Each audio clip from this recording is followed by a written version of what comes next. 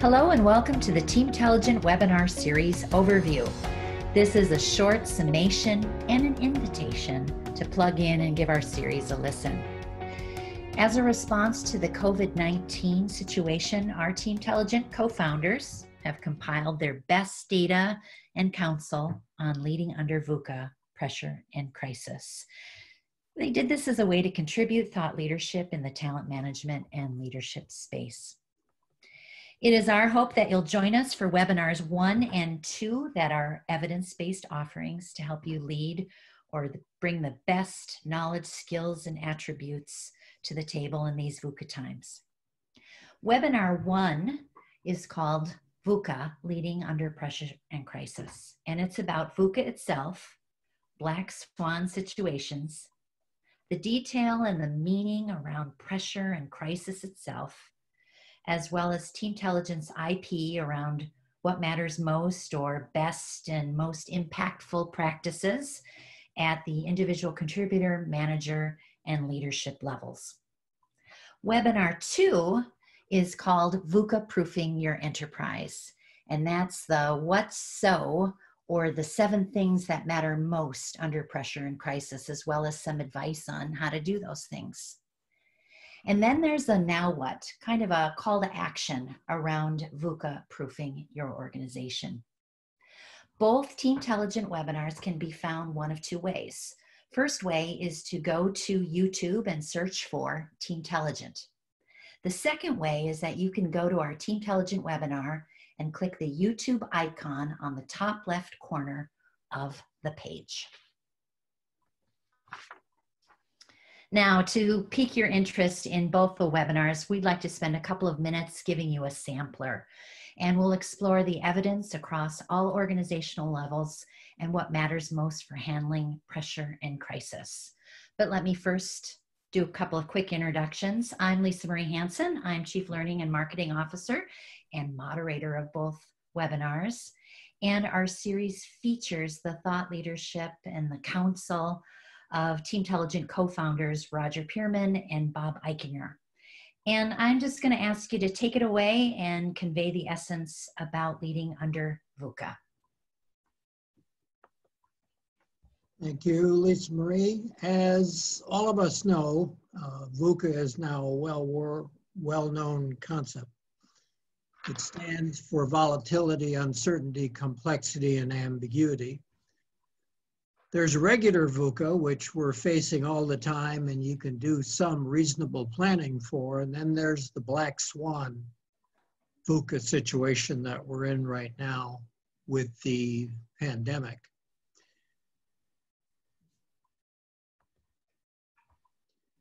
When you look at the characteristics of managing against a VUCA situation, we have found that there are 10 characteristics of managing in times of pressure and crisis. So they're quite obvious, as all of you should know, but it's being in charge of an emergency situation, working against uncertainty, limited time frame, high expectations from others, managing various stakeholders. It's a high visibility activity. You have to be agile and adjustive to be able to do it. You have to seek and get any help you can to solve it. And you have to be interpersonally savvy and commanding to get people to do things they've never done before working against VUCA. So VUCA comes in with volatility, uncertainty, complexity, and ambiguity. And what we're looking for is the vision to stabilize the volatility, the understanding to go up against the uncertainty, clarity and caring to stabilize the complexity, and agility to deal with the ambiguity. So we did a project to figure out what exactly are the skills that are necessary to be successful, and Roger will explain that for us. Thank you, Bob. As Bob said, we did a deep dive into our libraries of practices and roles. We wanted to know what are the particular practices at the individual contributor level, the manager level, and the leader level that would in fact make the biggest difference in responding to pressure crisis moments and black swan events. That analysis, as you get to learn our library, would cover 30 roles and 92 practices. You see the number of roles and practices we have in each library, but as you would suspect, all of those roles and practices, while serving effectiveness in the place where you are in the organization, there are specific roles, specific practices that we highlight, the particular practices that are related to pressure and crisis moments. So as we went through each of our libraries, we took the pressure crisis characteristics, which Bob shared a moment ago, and we started mapping those behaviors against the particular practices within each library. The result of that was we were able to, in fact, identify the practices that made the biggest difference. So for example, as you can see in the individual contributor library, developing resilience and resourcefulness came at the top. You see the list with CASAM, with communicating effectively and responsibly at the top, with CASAL, uncertainty and ambiguity comfort. As you see the long list, we identified as absolutely essential to be doing as you are responding to the pressure crisis moment. Now, in addition, we also ranked ordered the practices within each of the libraries, and we identified not only what is the most important, but what is next most important. And as you can see from this particular example from CASAM, all of our practices are organized by various domains. And you can see that there are some most important practices that are bold-faced, and they're, the less next most important are the typical typeset that you see in the column under next important. So we did this for every single library, and we used all of that information to feed into a word cloud. And as you know how word clouds work, the more a word is thematically important, the larger that word shows on the word cloud. And so as we did this analysis, it certainly enabled us to begin to see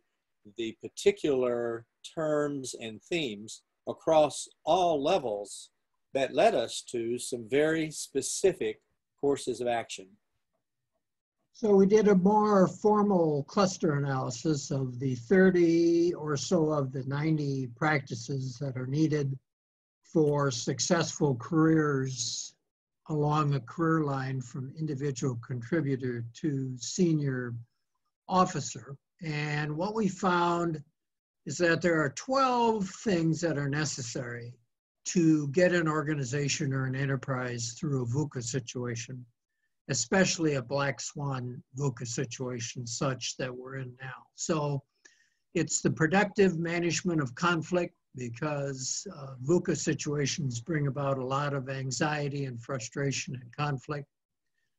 Staying active, decisive, and productive under uncertainty and ambiguity. We're seeing all of that today.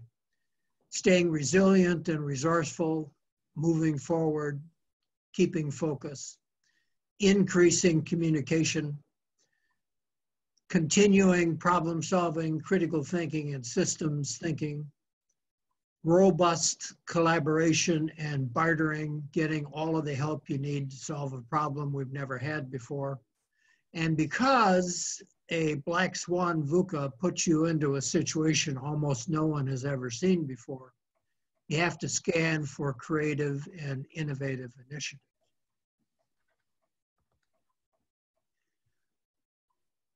That's all detailed in the VUCA webcast number 1.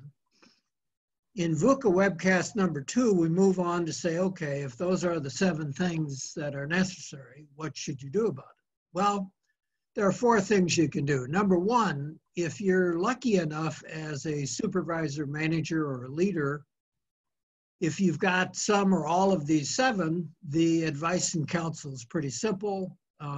Do these more. Do them as good as you ever have done. If that's not the case, if you have some of it, do as much as you can.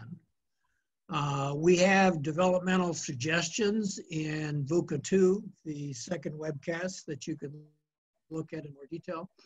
And if you don't have enough of it, and because we're time restricted, that is, it's unlikely you're going to develop these in any short period of time, delegate. Go find people who are good at this and have them do what you're not good at. Then we found a 4th one that was a surprise. So about halfway through this project, Roger and I looked at our 4th tool, which is called KSAP, which is knowledge, skills, and attributes of people with potential. So we found out that using high potentials during this time period of pressure was useful. Next. So if you look at the 7 things that are necessary on the left,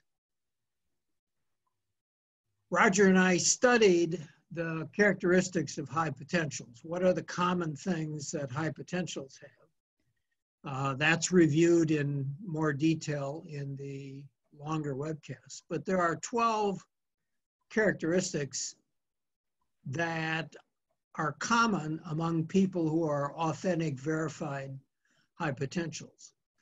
And it literally struck us one afternoon when we looked at these 2 lists, is that these are the exact characteristics on the right that you would need to do the 10 general characteristics on the left of pressure and crisis management. And more specifically, the 7 things you need to do, which is the cluster analysis of the 30 coded practices. This looks like the same list.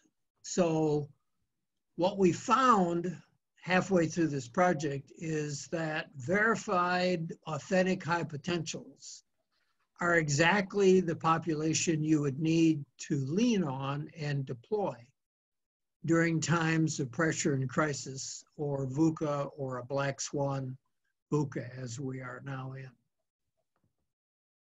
So as Bob suggested in our other 2 longer webinars, we went into detail about how to VUCA-proof your enterprise for the future, how you can manage your high potentials with precision today using our KSAP library to help you do the VUCA-proofing for tomorrow. This project and this analysis has led us to remind you that, in fact, when you know who your high potentials are and where they are, you can have access to them and, in fact, get them involved in forums when possible, either a digital network for idea generation or various task forces that are important for us tackling urgent problems, especially when you get them with seasoned professionals.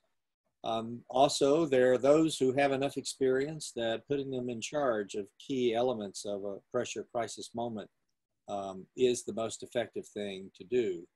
And most certainly, you want to invite them along on this journey in pressure crisis moments, because the lessons they will extract will have tremendous value for the future. Well, thank you, Bob and Roger, and thank you very much to everyone listening. We hope that this sampler whet your appetite so that you'll plug in and you'll listen to the 2 full webinars and create a tangible plan and get detailed tips from the development resources where all of this stuff came from. Again, YouTube is where you can access the broadcasts. Search for Teamtelligent next time that you're on YouTube, or you can go to the Teamtelligent website and click on our YouTube icon. Additionally, we'd invite you to access complimentary IP samples of our materials or follow us via social networks as well. So with that, from everyone here at Teamtelligent, thanks for listening, stay safe, and be well.